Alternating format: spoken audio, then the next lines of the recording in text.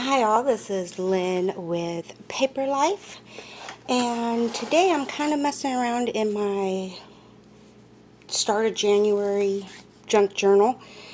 This was when I put down for the Junking It Up challenge. The 11th was Step in a Puddle and Splash a Friend Day.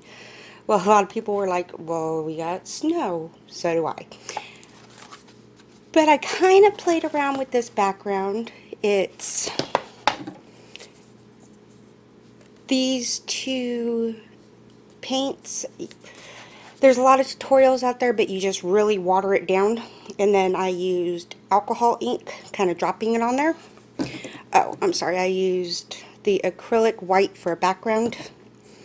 Then I had this paint, which is a color shift, and I put it over the top, kind of gave it a, I don't know, pearlescent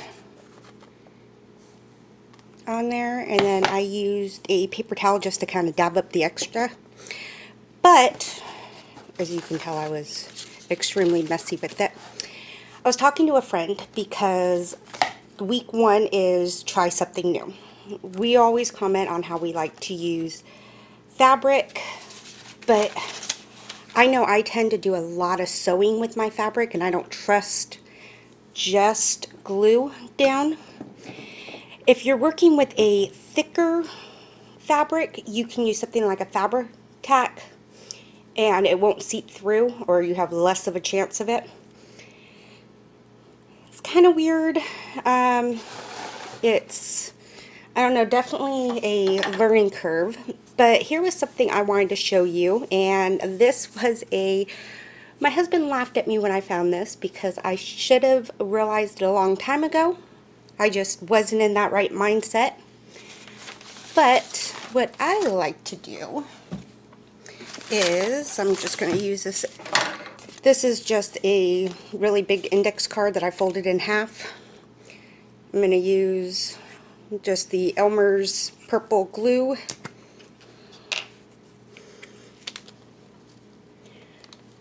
And I want to make sure I get a really good coat all the way around. But yeah, so I told my friend, because, you know, her sewing machine is not behaving, and I've been there, done that she wanted to do more with fabric, but didn't want to have to sew it. So I told her, I was like, well, that's your challenge for the month. You now have to do something. But then I started playing with it. Pause for just a second, guys. Okay, I'm really sorry about that, guys. I got an important phone call that I had to stop to take. But so I have just a really old clothes iron. I think I got it from a Goodwill or something like that, and I use this one just for my crafts. But once my glue stick is on there really heavily, you know, I just want to make sure it's a real good coat. I want to use my iron to dry my glue stick. And what that does is it gives it a much better seal.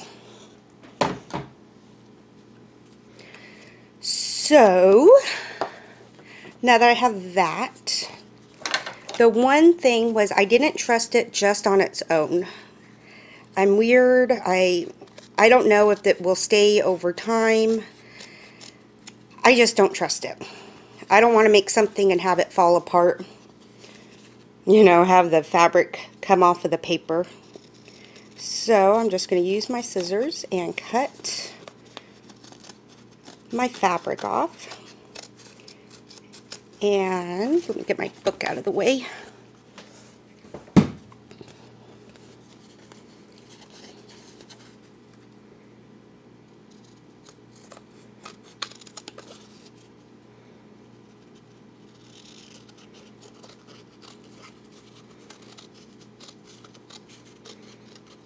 So I don't even know if you can see through this, but this is just a thin piece of cotton fabric. Now the thing I like about the glue stick is I don't feel a glue residue through my fabric. Now what I don't love is it's not a permanent hold. So I went through and I played some. Here is, I used the same type of paint like this, but it was kind of a metallic copperish looking one, and put it around the edge. Here's a yellow. This is kind of a glittery. I use this, but it's very close, in my opinion at least, to a glossy accent. But it's just an adhesive. Here's kind of the one that we're going to do here in a moment. I just like this. I kind of took my finger, so you can tell I was doing finger painting, and just kind of played with it like I would distressed ink around the edges. So let's get into doing this one.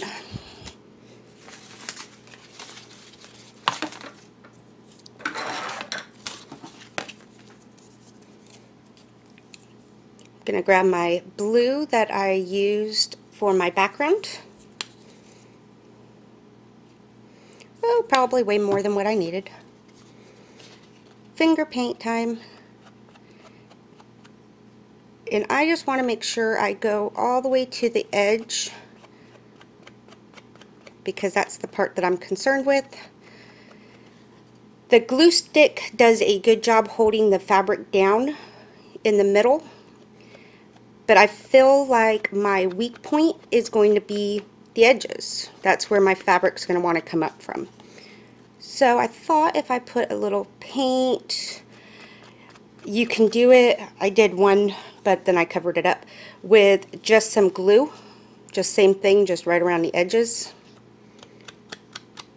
But I kind of liked the way that the paint looked. Kind of distressing. Or adding some interest.